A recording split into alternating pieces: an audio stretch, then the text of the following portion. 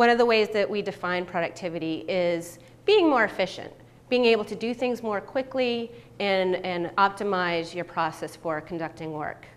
With manufacturing productivity, the things we're taking a look at is manufacturing process planning and doing that more efficiently and faster and getting the work done more quickly.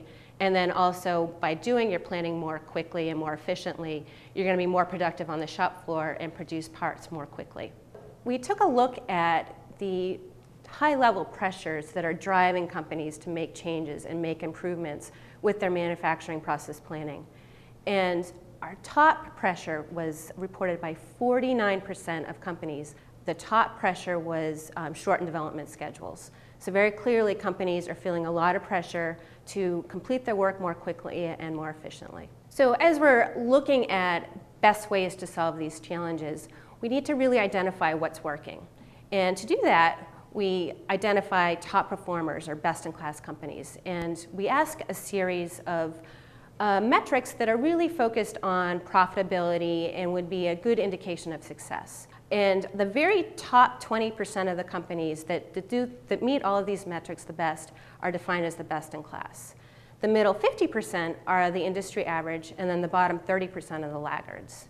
And as we conduct our analysis, we really focus on what are those best in class companies doing that's really different from their peers. The things that we're really seeing is it's things like the processes that they have in place, what they do to capture their knowledge, and the technologies that they're taking advantage that really enable and support their success. And digital manufacturing plays a key role in that technologies that they're taking advantage of. One of the big things that they do is with managing the bill of materials. The best-in-class companies take their engineering bill of materials and reorder that to produce their manufacturing bill of materials. And one of the key enablers for this is they're using product data management systems or a PDM system to manage all of that. And what that allows them to do is they have a single source of data that is making it easier for them to make sure that when there's engineering changes, that information is going to be propagated to the rest of the data. So when the engineering bill of material is updated, the manufacturing bill of materials will also be updated at the same time. And that's also allowing them to make sure they're reducing errors because there's a single source of data. And finally, they're also far more productive because they're not searching for information and searching for different areas to find the information they need. It's all in one central location. Another area that they're really focused on is designing for manufacturability.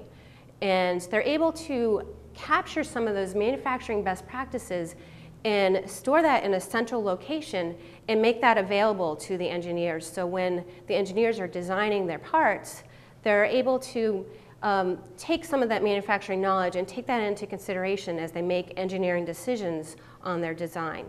And that's allowing them to have greater productivity because they're catching problems during the design phase rather than when it's on the shop floor.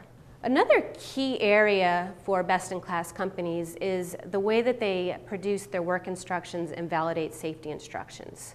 One of the key things that they do is capture best practices and make that available within a central source.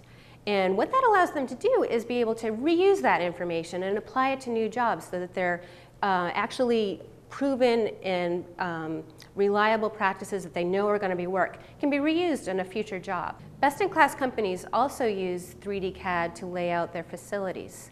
And this is allowing them to do some high-level planning before they actually commit any physical resources to actually physically laying out the plant floor. By doing that, they're able to also simulate some of the material flow on the facility floor that's going to allow them to optimize and increase their throughput. So the key is improving actual productivity with digital manufacturing and planning.